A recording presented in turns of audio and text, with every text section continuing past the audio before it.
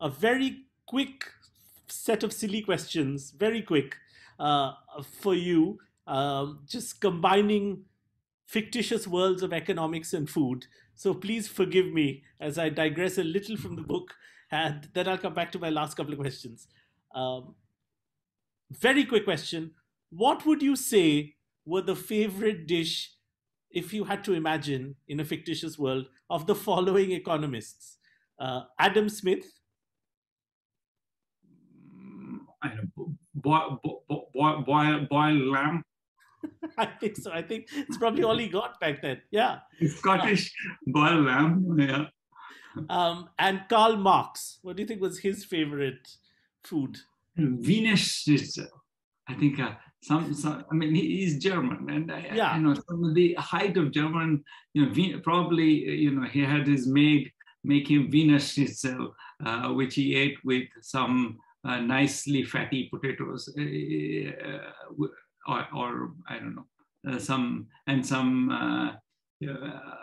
maybe some sauerkraut. I'm just being completely stereotyping brutally. But, It's probably Cheyenne loves sauerkraut, so it's not necessarily a bad thing. I actually like sauerkraut. I'm quite sure that's exactly what you would eat. And a slight derivative of the question, but in many ways the same question. And I've just made a small list of French and Bengali celebrities. And in a fictitious dinner party involving these celebrities, if it was potluck, and it's totally up to you, you don't have to mention all of them, but it's totally up to you, who would bring what?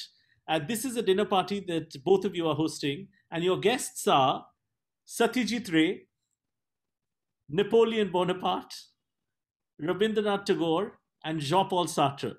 So if these people attended a dinner party with the two of you and it was potluck and you told them bring something, who do you think would bring what?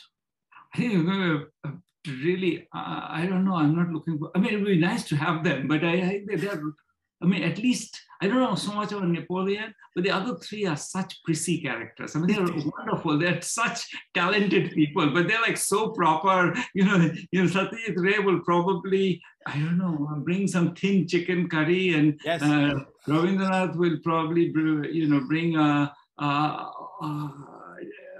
plate of dietetic sandesh, something very. And Cheyenne, what do you think Sartre would bring? What does a prissy Frenchman bring? Yeah, but I'm fundamentally terrible at jokes, so that's especially like setup jokes, etc. I'm so bad. I'm really worse than a kid. So am I. Trust me. I'm not very fond of it. I'll try. Sat will bring a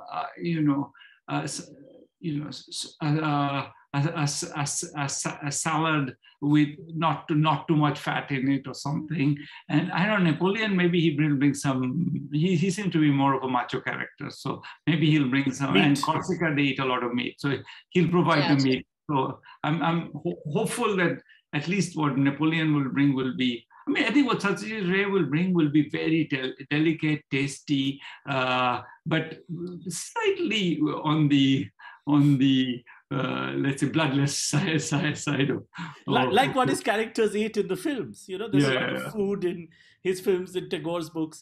And this is a question that I've been told to ask by my editor at the Economic Times. So, I'm admitting mea culpa right away. And the question is, if you had Prime Minister Modi and the Governor of the Reserve Bank of India over for dinner, what would you cook for them? Oh, I think I've actually been asked this question before, and I know that I would cook Bengali vegetarian food. I think it would be, it's so wonderful, and it's so unknown. In some sense, people think, Bengalis will eat mag bhat. But in fact, I think the stunning part of Bengali cuisine is often just the range of vegetables. Whatever is in the market, you go buy it and you make something fresh and with so many different kind of flavors. So Bengali vegetarian food that's very easy. A nice dal, something vegetarian food. I think that would be easy, and I think they'll enjoy it actually. Yeah, and such a range with posto and shukto. There's such a range now. Exactly. And this is my last question for both of you. And I don't know why this is the case, but it seems to be the case.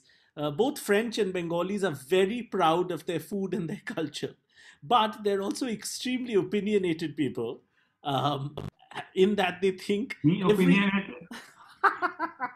the people as a whole, sir. You're just you as a part of the whole, sir. And just this idea that every other, every other food and culture is a little bit less, that they're a little less sophisticated. Do you think that that is a bond between French and Bengalis, that it's our intellectual superiority, apart from the fact that neither of us want to work and we're lazy and we like strikes and that kind of thing? That what this idea of, the Larousse Gastronomique is a big French cookbook. The Bengalis have their own written cookbook, very similar. So, do you think that is, that it's not? There are very few cultures that bind like that, like the French and Bengalis.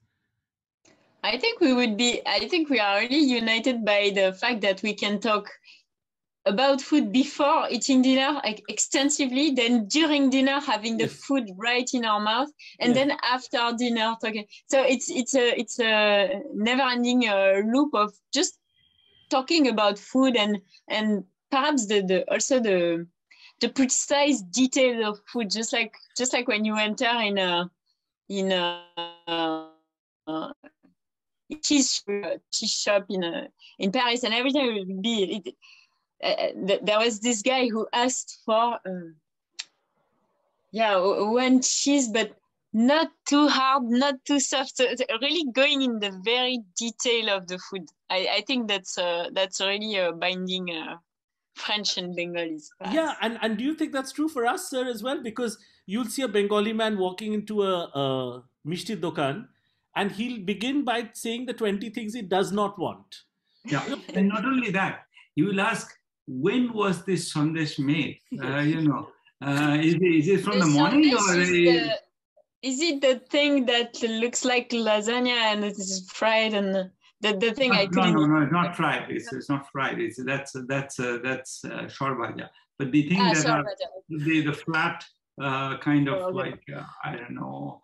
They look usually rectangular or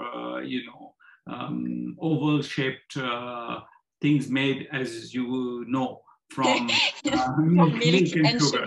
Yeah, but Bengali will enter and say, "Ita kota shomoy hoyeche."